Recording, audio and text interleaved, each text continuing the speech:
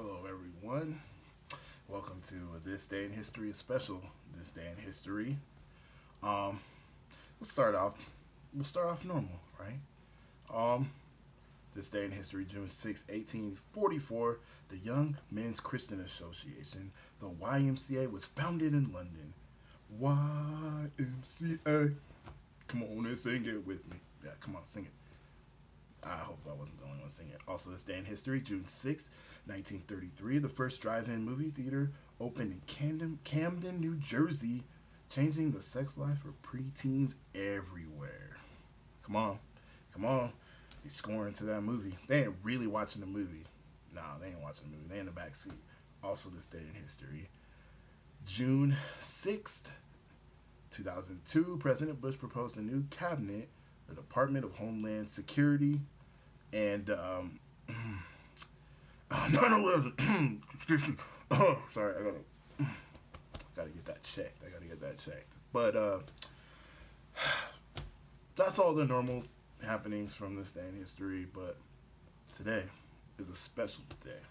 June 6th, 1944. 5,000 vessels and 160,000 men set sail from the south of England, from beaches like Weymouth, and set sail across the Channel to Normandy, and invaded Hitler's fortress. And it was D-Day, and D-Day was a crucial, obviously, turning point in the war. It pretty much signified the beginning of the end, the real end of Hitler's campaign of hate and destruction. And to me, it's an important day to remember. I feel like as the years keep progressing, people continue to kind of forget about that time, World War II, and on a grand stage like Normandy beaches, like D-Day, when he named the beaches, you got Utah, Omaha, Juno, Gold, and Sword beaches. Thousands of men laid down their lives so that we can enjoy the freedoms that we have today. And I just think it's very, very important. The reason why I'm doing this channel, the reason why I feel like I keep telling people history is so important, is for moments like this, for days like this. We need to sit back and reflect.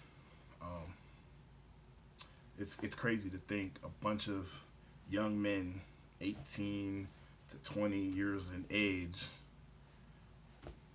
gathering together to take on such a tremendous burden, a burden that none of them really had a choice in the matter. They were put there, and generals told them, hey, we're going to take these beaches. And the Germans had no intention of giving them beaches up. They were waiting for them with machine guns and all kinds of types of bombs and mines and all kinds of obstacles that these men had to traverse just to take these beaches. And there's less and less of these World War II veterans amongst us every day that goes by.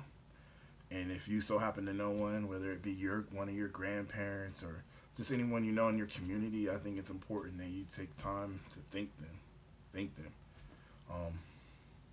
because it meant so much. It really did craft the world that we live in today. So for those of you that don't know, basically, it took place. This didn't happen overnight. It was a whole operation. They called it Operation Overlord, and it was a huge combined effort from the Allies. You got American, Great Britain, other Allied countries, lesser known, that also sent men to join this invasion. Canada, Poland, France. There were lots of France was occupied at the time, but there were lots of soldiers, men that managed to escape and join the effort. And yeah, they combined their forces, and Hitler, in the meantime, against the warnings of his best generals like Rommel, decided that the attack was going to happen further up north, and the deception was further perpetrated by the Allies because they had what they called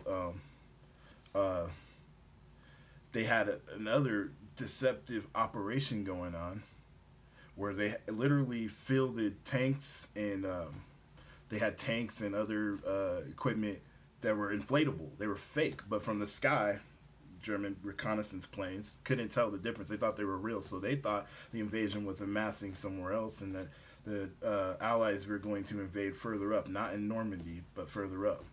So most of the Germans were diverted there. And once again, like I said, Hitler completely ignored the warnings or the thoughts of his best generals, who told him, no, look, I think they're going to attack on these beaches. So here we go. We get to the day, June 6, 1944. Thousands of men piled onto these ships, to these landing vessels, and headed across the English Channel. And it was rough sailing. It was the weather wasn't the best that day. The seas, the waves were crashing, and so it was rough sailing. Not to mention probably the nerves that these men were feeling, and it was an ominous day. On the other side of the beach, the Germans were just lackadaisical. They didn't think anything was happening, and their men were playing soccer on the beaches. There's stories about that, and Erwin Rommel, actually the commander who was left in charge, he actually went back to home to enjoy his I believe it was the birthday of his wife. I might be wrong on that, but it was a birthday. It was an occasion, so he left because he didn't think the invasion was going to happen on that particular day. So he left, and so they were not ready. So the day progressed, and eventually on the horizon, ships appeared, and the Germans started to panic and scramble. They scrambled to their positions, and they had taken some precautionary measures. They had the beaches lined with these, as you see, if you see photographs, they're like, you see these things are like X's on the beach, and these things, they're giant, like, I think they're made of, don't quote me on this, I think they're made of steel or iron or something, but they're basically designed to stop ships from being able to land on the beachhead. So the ships couldn't get the men to the beach. The men literally had to jump off of the boats into the water with guns and packs of equipment, and sadly a lot of men perished. They drowned. They were drowned by their own equipment, falling into the ocean trying to get onto the beachhead. Now also, they had mines. Obviously, they mined the whole beaches, and the Allies did have the advantage. They had their ships. The ships were providing cover as best as they could, and so yeah, they did their damnedest to take these beaches. And a lot of the beaches, you think a lot of people don't really know about the other beaches. You had Utah Beach, you had Gold beaches, and Sword. Generally speaking, historians said those beaches were taken relatively quickly. Of course, there were casualties. But on the other hand, you had Juno Beach, which was mainly Canadian soldiers, and then the infamous Omaha Beach, which was mainly American soldiers. These two beaches were slaughterhouses, basically. Omaha in particular. Omaha Beach, they had more casualties on Omaha than the other beaches combined. And that, just let that sink in. More casualties on one of the beaches than all the other ones combined. And so these men, the Germans had MG 34s, MG42 machine guns, some of the most potent weaponry known to man. I mean, these machine guns were designed to kill. They were saws. They were constant hell of bullets, just tearing through whatever they hit. Um, and they had fortified positions that were high above on cliffs, so they had overlooking onto the beach down below positions, and so yeah, it was a massacre.